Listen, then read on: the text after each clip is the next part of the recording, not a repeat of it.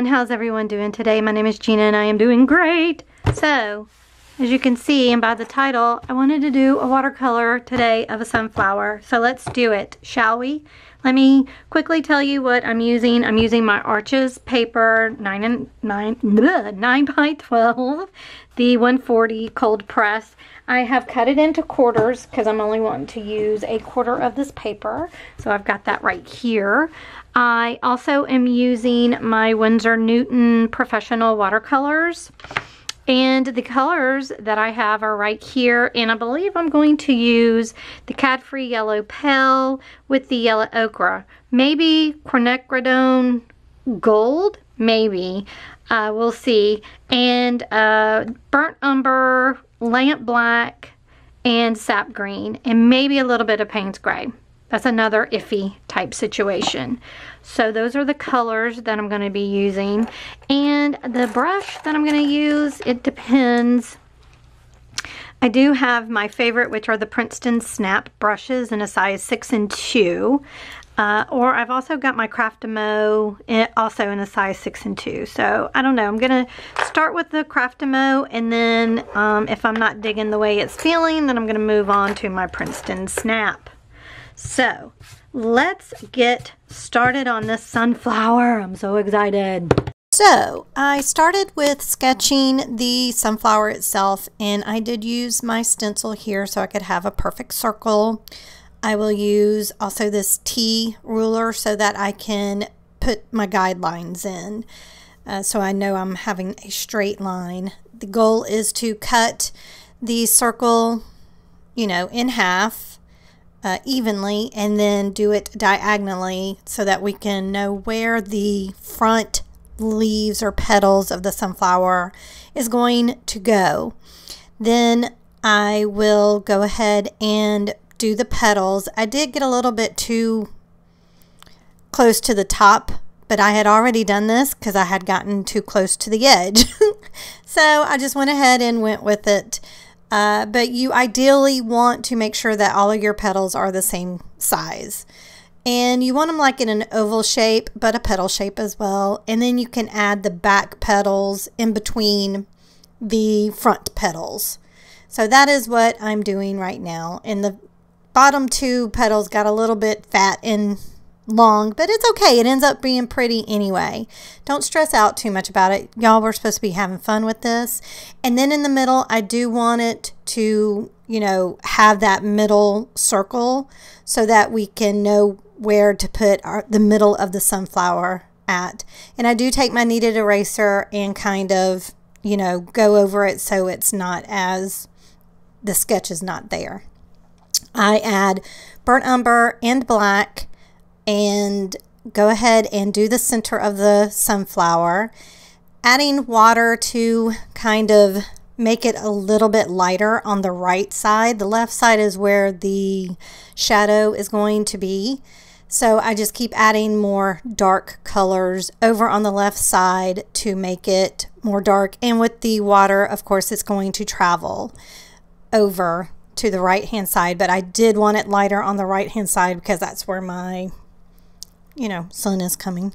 So the petals, the front petals, the top petals is the pale lemon, or not pale lemon, but pale yellow and yellow ochre mixed together. And then what I do is take that mixture, put a little bit of that I can't even say that word, the gold in it, to go on like just the edges and down the middle a little bit to show, you know, a depth of flower while it's wet. But the base color is the pale yellow and the yellow ochre. The back petals is also that with just a smidge of that gold in it. But there I put too much, so I kind of wiped it up because I didn't like it.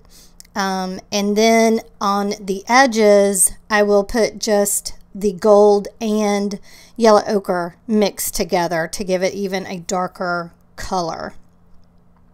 So that is how I did the shadow work on the back side of these underneath petals. Is again base color and then adding the yellow ochre and the gold together. If you don't have the gold, you could put burnt umber with it, just a little bit, little small amount. And I tried to do little veins in that as well in the back while it was wet. My stem is just sap green right now. That is all I did with it and the leaf.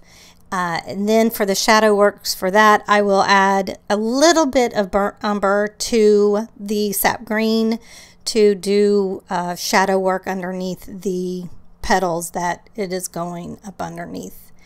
And that is how I did the stem right there. That's the sap green and burnt umber mixed together, making it a nice dark, beautiful green. I love sap green. Then I put the little seeds in by just using black with just a little bit of the burnt. It's more black than the burnt umber, but it's the kind of mixture of the two.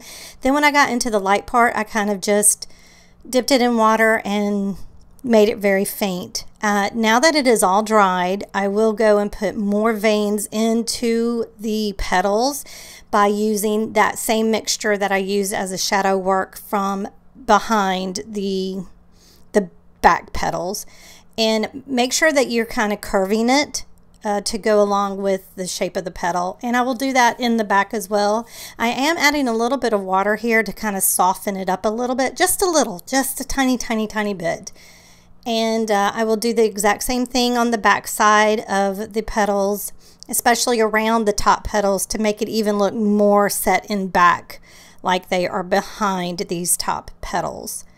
And then I did feel like I needed to lighten it up a little bit, so I will end up using a little bit of white gouache in the base color and going over the top petals to kind of give it a little bit of, not a highlight, but just to lighten it up a little bit. I just felt like it needed it. And then I will also do that same color and do it on the tips of all of the petals, just to give it more movement, more dimension. I really love the way that this came out.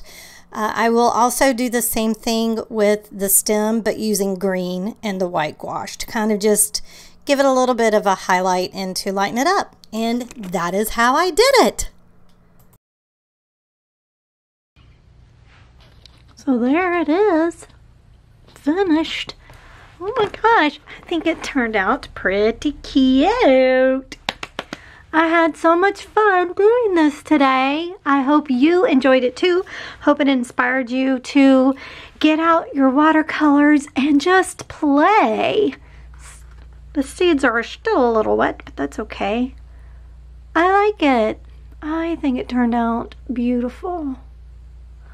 Alright y'all, well that's it for this week's art video. Hope you enjoyed it. Oh, don't forget, I do a studio vlog as well that gives you kind of a behind the scenes of everything that I'm working on for my Etsy store and even for my videos that I do. So check that out if you haven't. And all of my social media is down below. I am on Pinterest as well now. So yeah, I hope you enjoyed the video. If you did, please share it, give it a like, and subscribe if you've not subscribed, and comment. All of those things help to grow my channel, and I would appreciate it so much. All right, y'all be good to one another, and I'll talk to you later. Bye.